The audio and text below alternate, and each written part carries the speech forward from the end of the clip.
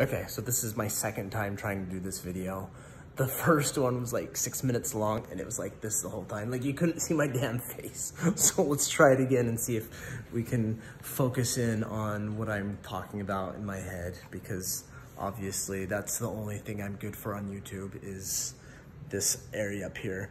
We are at day 7 since the procedure last week in Mexico on Monday. Today's Monday a week later.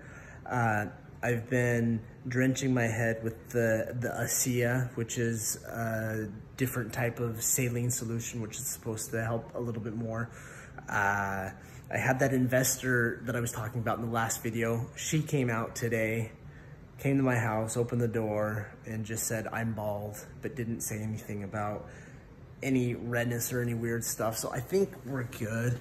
It looks still a little red right here. I think trying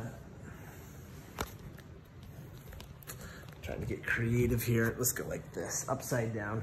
I think back there is better than the front.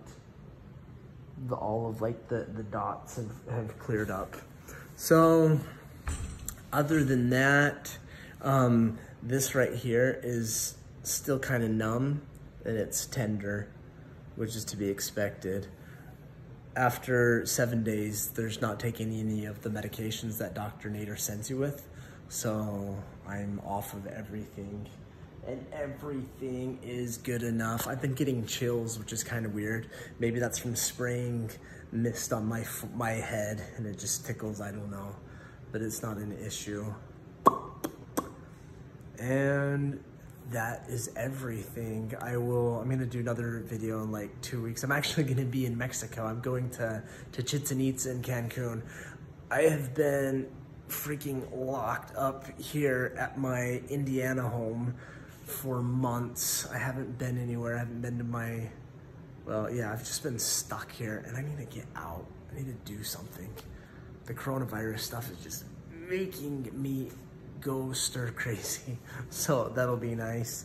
I'll try not to expose my head to too much sun because chlorine, salt water, and sun are off limits for 4 weeks. In 3 weeks, I'm gonna be soaking up the rays. Okay, I think that is everything. I will catch you later.